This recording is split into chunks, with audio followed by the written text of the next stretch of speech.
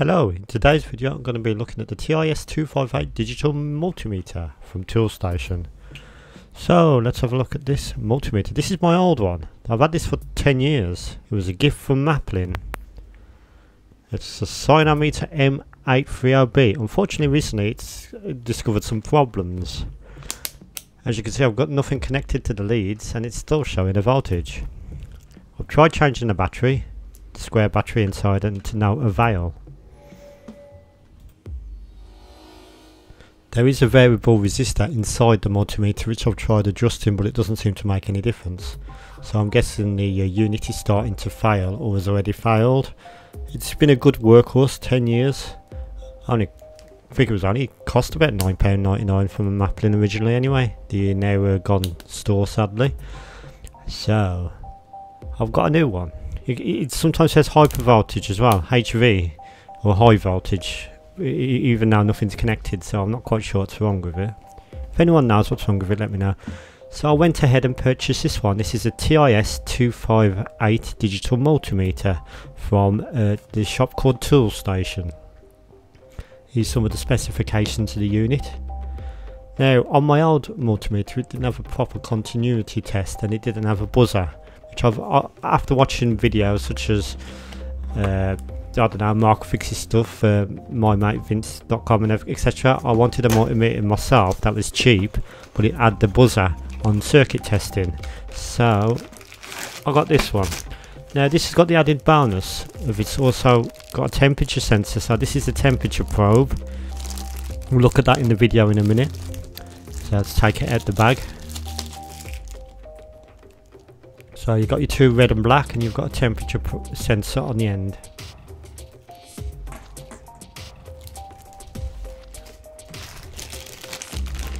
Also I've got the main leads. Here they are. There they are. Red and black. These apparently are rated for 600 volts, but I'm not so sure I'd want to be plugging this into 600 volts. By the way, at the time of recording this video on the 6th of June 2021, this multimeter cost £20 or $19.99. So it's not a high-end thing, it's just a cheap one. There's even cheaper ones than this, very similar to the one I showed at the start of the video, but this one's a bit more advanced. So you can see there's 4 red buttons at the top. There's a kickstand on this, so you can stand it up. Just put it up, put it up. Don't try not to snap it, it is quite flimsy. There you go, it can stand up. But to be honest, so could my old one. So that was a feature of my old one as well. There it is, there's a kickstand on that one. Bit stiff now after all this time, but it does stand up. So there you can see them both side by side. Now some of the features on my old one do still work, so I'm not going to be throwing it away. I'm going to be keeping it, of course. No point in throwing it away. I've had it for a long time, but I'm planning on using this new one more now. I especially wanted it for the continuity feature with the buzzer, because sometimes you're working with circuit boards and you can't really see the screen, and you just want to hear if there's a circuit or if there's any broken traces. So here's a Kodak Poundland Special 9V battery and an AAA battery. These are rubbish batteries, you can get them in packs of 20 for about £1. Well, the AAA ones anyway. And yeah, so let's test these batteries first of all. So I'll grab the leads. I'm just going to do this off camera because it's a bit awkward where I've got the tripod. Plug it into the multimeter.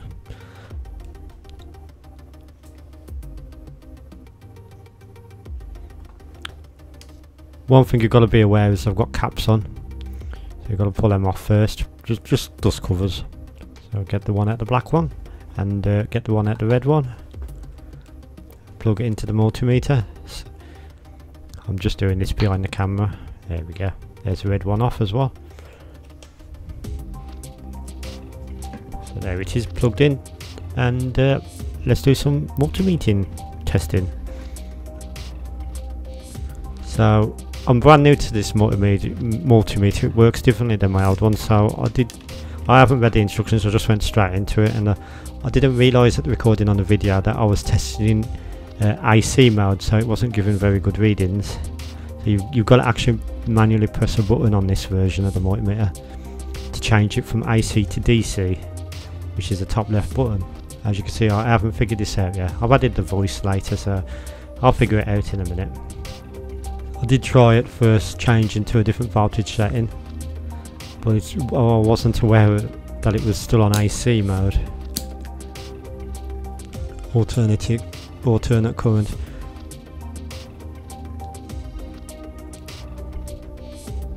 At first I thought it was faulty. Right. So that button gives it a backlight, as you can see. You can't see the screen on camera, but you can in real life. Just a bit overexposed for the camera. So that's your AC and your DC button there, the first one. So let's change it to DC, and let's try testing the battery again. We'll try the 9-volt battery. Bit awkward to do.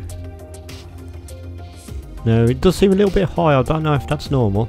9.7 volts on a Kodak battery. I think it'd be closer to 8.99 surely. So maybe the multimeter needs calibrating, or maybe it's just because it's a cheap one, that's how it is. Let's try what we're going to try. I forgot what it was. Let's have a look. Let's try continuity. So you've got to change it to continuity mode with one of them buttons as well. And there we go. That's what I wanted for a while. A multimeter that will do a buzzer tone as soon as you complete the circuit. So that's pretty useful for me, because I'm sometimes fixing circuit boards and stuff, or trying to, and it's good for testing. Sometimes I pick up old computers, and sometimes I got battery damage, and it's a good way of testing the traces. So yeah, you can see it's working with this screwdriver. Of course it will. So let's try out the temperature sensor. So you've got to unplug the main leads and plug the temperature probe in into the same sockets that we had them in. Black goes in the middle, red goes on the right. It's all explained in the instruction manual, which I didn't read.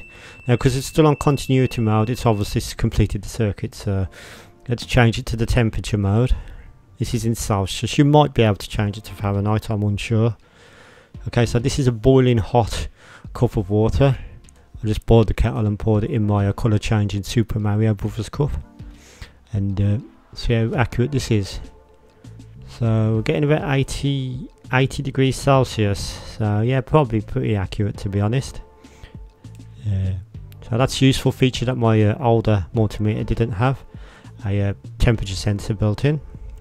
That's pretty neat.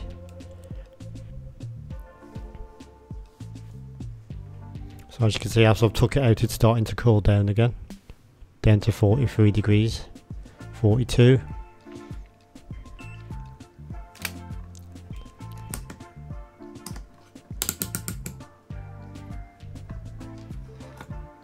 So I'll take the temperature probe out again.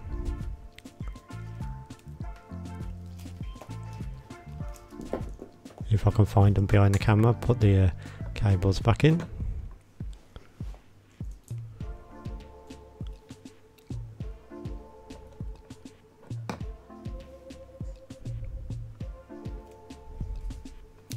Well, I've got this Dell charger here. This is for my Dell Inspiron i5 laptop. It's supposed to be about 19 volts.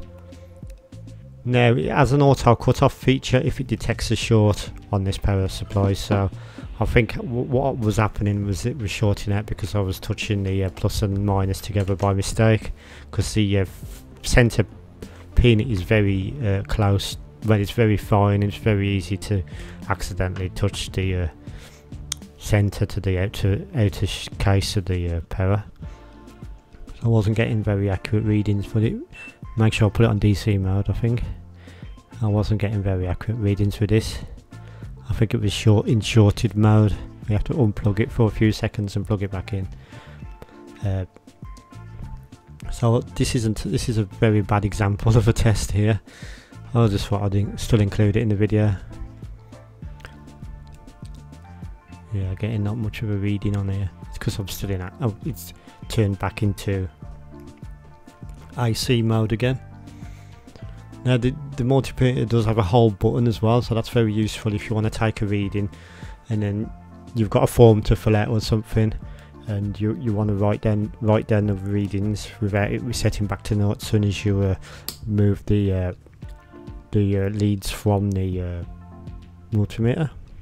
So if the leads from the source, such as a battery or the main supply.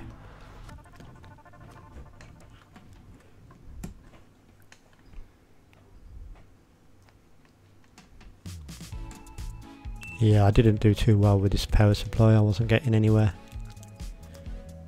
You're just showing 13 volts, which isn't right. It should be about 19. Well, I think this power supply is a 3-pin wire actually, because one's for sense to the laptop to tell it that it's an official power supply or not. So I might have been doing it wrong anyway. So yeah, you can see the battery's slightly high at 1.67. Is that right for this multimeter, do you think, or is it calibration out? There might be a calibration setting or a calibration pot inside. I do not know. Yeah, on the high side again, 9.74 volts. I would have expected a cheap battery like that to be about 9 volts or 8.9. It might be because it's not under load, I don't know, but I'm sure my older multimeter didn't do it like so high. So you can hold it there, that's the hold feature as I was just demonstrating about. So as you can see, I've disconnected the battery and it's still got the reading. Might be useful if you're in a work environment and you want to save the display so you don't forget it, and you have to move somewhere else in the building and you need to fill a form.